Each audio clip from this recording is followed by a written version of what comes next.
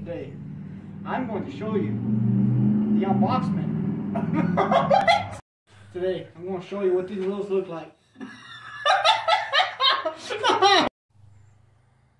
Today I'm going to be unboxing these HK Magnum 500 wheels. They're 17 by 8s, 17 by 9s. Going to right here are a set of 17 by 8s, 17 by 9s, HK Magnum 500 wheels. And the reason I got these wheels, besides all the other brands from the AR 500s, the Bandits, the Rev 109s, because the lip on the back just made me want to get them. Hey guys, today little brother got some new wheels in. We're going to be unboxing them. These are Magnum 500 wheels from HK Wheels.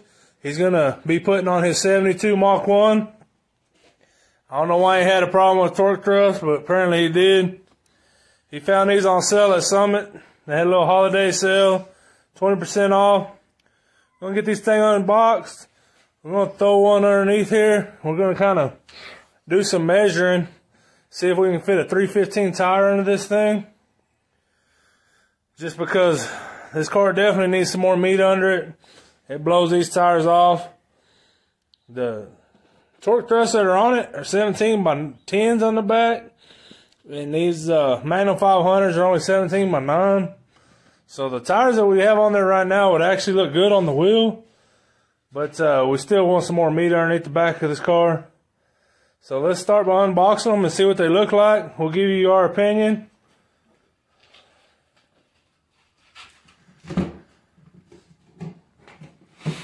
This is the skinny one first. There's a 17 by 8 here. It's going to be for the front. Oh, that looks dangerous. Oh, it looks dangerous.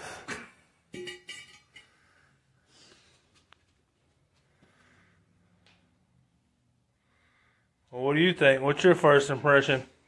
Looks alright. Looks alright, huh? Mm-hmm. Why did you choose these over the other brands, like the American Racing and the Revs and all that? Mostly because the back lip looked good. The back lip. I like how the lips, it's not a step lip. They're just a flat lip all the way to the rim. That kind of mimics the old 15-inch style. Let's get this back one unboxed and see the amount of lip we got on it. Around here we like a lot of lip. You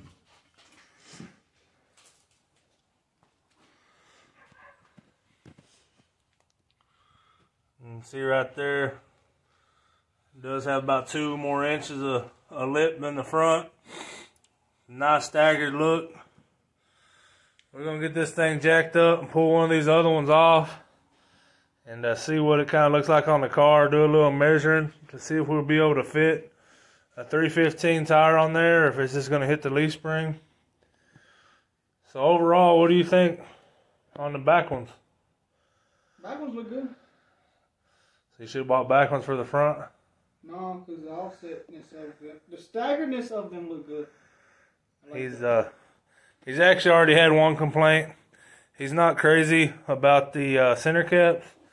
He thinks they look like they're more of a Mopar or a Pontiac style center cap.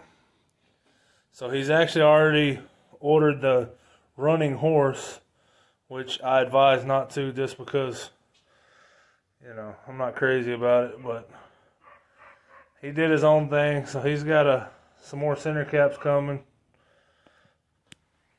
Let's get it thrown up there and see what it looks like. Overview, first impressions of the HK 17 by 9, 17 by 8. First thing, 17 by 9. That's where it's at for the lip.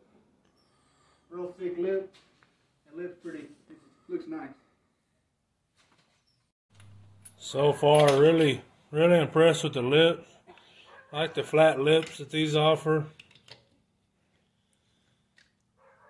It looks like we got a little more lip than the torque thrust. We'll put them side by side where you can get a better look. You mean the Rev? Yeah, the torque thrust knockoff Rev wheels. I don't know if you guys can see on camera how much better that lip looks compared to the lip on these. Wannabe knockoff Rev torque thrust wannabes. Don't even know the name of it. But that rim does come out here and fit the fender well a lot better. What do you think now that you got it on there? I like it a lot. You like it a lot?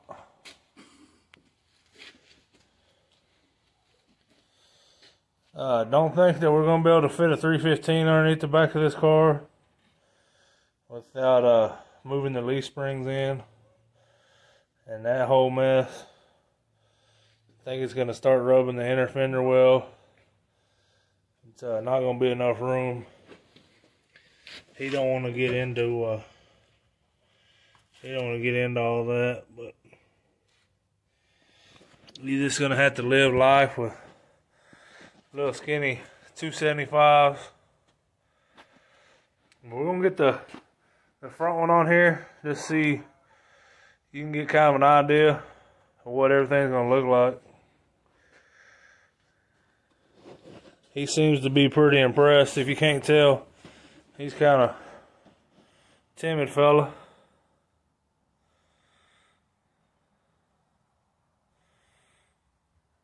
But he did say he likes these a lot better. The reason he wants to go with these is he's about to start originality, but he's about to start restoring this car, and he wants to go back with the factory Mach1 pinstripes. You know, the big stripe down the side, the stripe on the trunk. He wants to do it all like that. He don't like the purple. This purple's getting old. Painted this car probably 12 years ago. So if you guys are interested in watching a total rebuild of this old car, consider subscribing.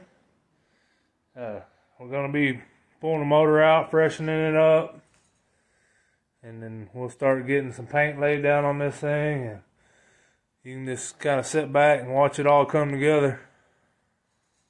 Got a general idea what it's looking like. So you impressed with the wheels? Yeah. Yeah.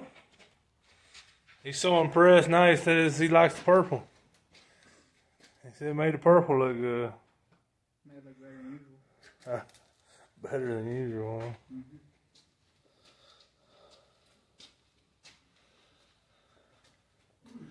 That purple. Hey, don't be cussing that Harbor Freight Jack. You ever buy a Harbor Freight Jack, guys? Don't do it. Even if it's cheap, even if it's half off, don't do it. Oh, listen, maybe one of them Daytona ones, they might be alright. They probably suck too. This guy's still complaining when he got it gave to me. Yeah. I gave him a Jack, and I still got to hear about it. Well, you just seen that almost let that wheel touch the ground.